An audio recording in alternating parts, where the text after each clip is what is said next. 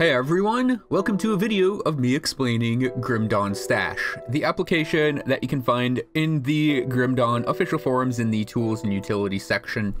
I will have a link to the program's thread in the description below if you want to go and pick this up. I use it for databases, for basically, I have so much crap in Grim Dawn that like I need something like 12 mules to actually hold all of the items I have. So that's just way too ungainly for me. I got up to like 10, I think, before I went and looked for an application like this. And this is a hell of a lot better than actually having to like have 10 characters and transfer everything between them, like start character, let the game load, go get the item because you have to walk a million miles to your shared stash, plop the item in, exit the character, get the new character, walk a billion miles to your shared stash, get it, etc, etc. This is pretty much just go in your database, pick the item, plop it in the stash, and then you're good to go. So first things first though, you have to configure it, and you do this under, predictably enough, the Configuration tab. So under General Settings, you have your Grim Dawn installation directory. And this is going to be something along the lines of program files program files x86 /steam /steam apps /common /Grim Dawn. That is the default save location for Grim Dawn. Then you have to go to your save game directory, and this is usually under your username, then documents, my games, then Grim Dawn, then save. And then you have your ARZ extraction directory, and this is just wherever you have Grim Dawn, or at least for me, this can be anything really. And I just have it going to where I keep my GD stash stuff. Pretty much the localization file selected mod, language, look and feel, font size, and graphic scale. You can set these to whatever you need them to be. I don't even think you don't need a localization file if you're doing it in English. You can pick your mod. Or no, wait, English or German or your languages. I don't know what the localization file is, actually. Never mind. I'm sure someone that actually knows what that is can say what it is. Or you could look at the forum page for it. These are the, just the styles of the program. I just have it set to a default metal, font sizes, graphic scale. So you have another set of settings here, which is restrictions. You can transfer items between softcore and hardcore if you want. You can transfer soulbound items if you want. So, allow completion bonuses. I don't know if this option even works or is applied to the current form of the game, because completion bonuses aren't a thing anymore. But I mean, I guess the option's still there in case someone's playing an older version, maybe, or whatever. And then allow blacksmith bonuses on all items. This is for, I think the crafting, I don't know, I just don't use these because I want to use the legitimate game as much as possible. And then obviously you can do invalid combinations and all sorts of things like that. Then you'll hit save settings, and then you have this import database option. And this is for, after you have all of this set up, you hit import database, and this will go to the game basically and pull in all of the items from the game for the Grim Dawn Stash database. So if the game ever updates, you pretty much just come in here and make sure these settings are correct and hit import database, and it updates everything. I obviously don't need to do that right now, so we're just going to go over here to mass import. So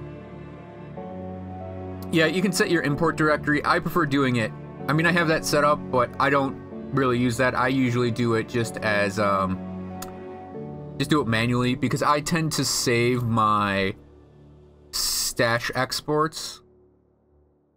Where the hell do I put those things? Yeah, stash databases. It's a .gds file.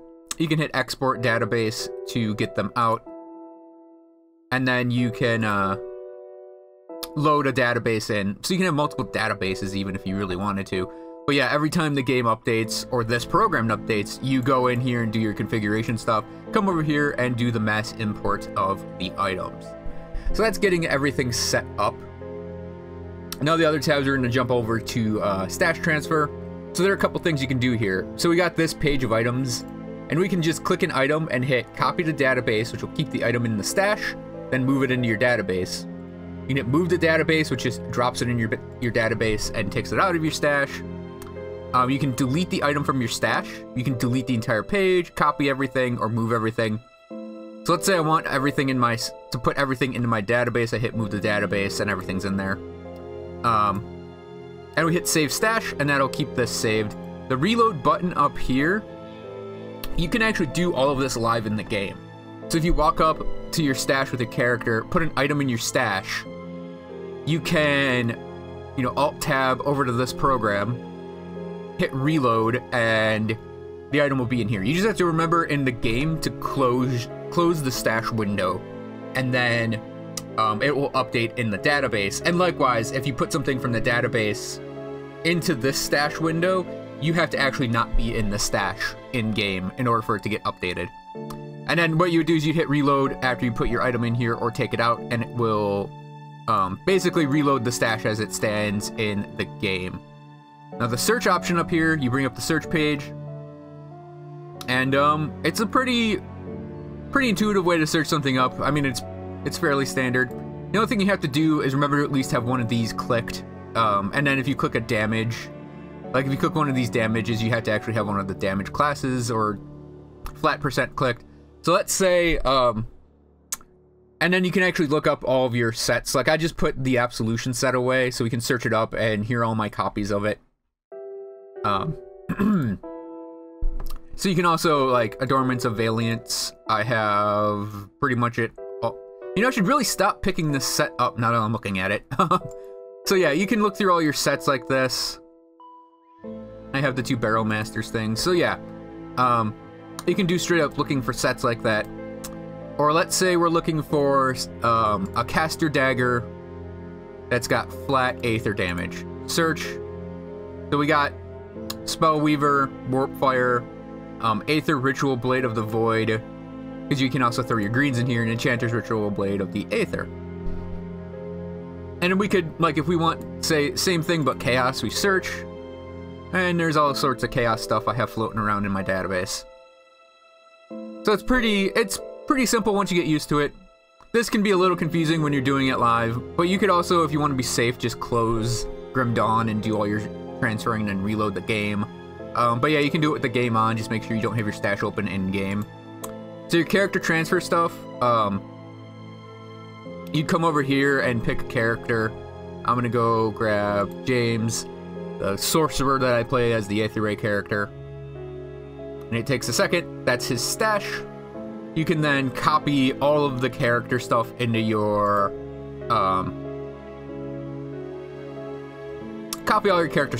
database if you so desire. I'm obviously not going to do that because I actually like having my characters organized like that. And it functions exactly the same. If your game is live, you can move this stuff over and then hit reload. For character stashes, I'd probably say don't do it as live. Like, at least exit the character into the main menu and then go do it. Just to be safe. So crafting is sort of the big controversial thing. So crafting, let's say we'll do a search, and we'll just look up Absolution. So this is how I basically cheated for that one video. Because we could, if we want, come in here and let's look up actually, let's say Wrath of Agravax, the new Calidor's Tempest set.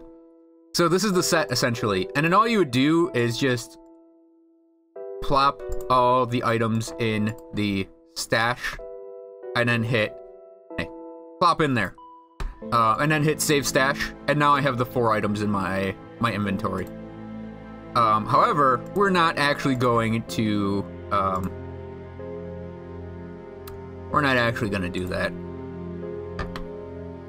And you can look up pretty much any item in the game, and you can actually do crafting for these, like legitimately craft up a new item.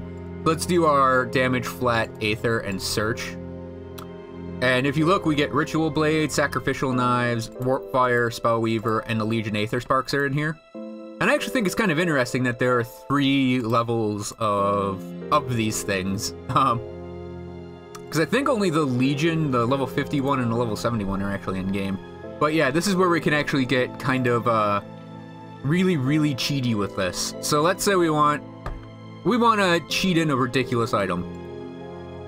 So let's go to the Ritual Blade. We can actually do, like, say, an Aether Fire Ritual Blade of Annihilation. We'll just do the A stuff. And we got that. And we can actually just plop it into our inventory. Hit Save Stash. And if I were to load up the game right now, this thing would be in there with its randomly rolled stats. So yeah, you can actually get really, really crazy with the cheating. Oh yeah, and you can put your blacksmith bonuses on it if you want. Completion bonuses don't work, obviously. Oh, and you can actually put for, and this is where you can actually get really, really cheaty. So we'll clear the settings, because if you go to quest items and just search them up, ever need an infinite amount of, say, ancient hearts? Well, I mean, we could just easily put 100 ancient hearts into our inventory if we really wanted to. I mean, we don't, so we're not going to do that. But yeah, this is your big old cheat window. And yes, I'm showing everyone how to cheat, because I keep getting asked about it. It has a character editor as well. If we load up our cheated guy, I pretty much went in with this guy and did 1,000 on his physique, cunning, and spirit. And you can put all your riffs in that you want. Like, obviously this guy doesn't have anything, really. You put all your shrines in.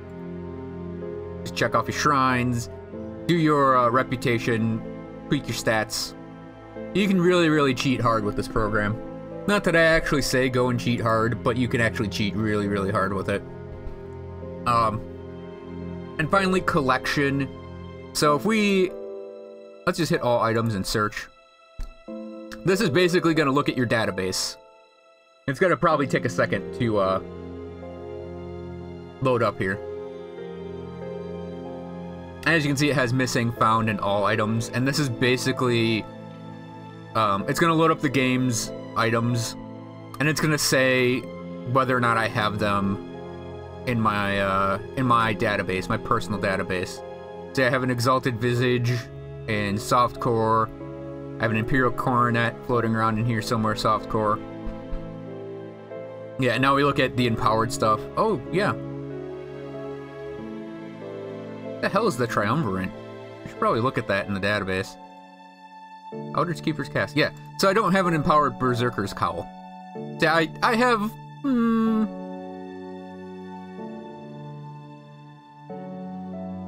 I have a lot of... I do have a Stormcaller Circlet on a character. See, I actually go out of my way to take these things out of my database. So some of them are missing, even though I know I have them floating around on characters. Yep, so this is how you can see if you've actually picked up a thing or not from that set. From the game. And I'm just basically showing everyone what crap I've picked up in the game and put in this database thing. And then, yeah, there's our mass important configuration. So that is a Grim Dawn Stash, GD Stash. It is a really, really, really handy program for managing the items in this game, since you only really have four pages technically to work with for a transfer stash. And if you're anything like me, you end up with a page like this that is just all components. And yeah, you can cheat components if you want to cheat components. Yeah,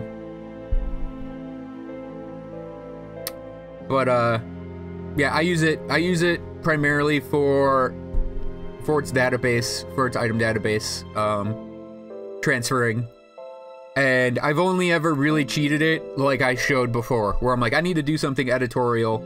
I'll go do something editorial.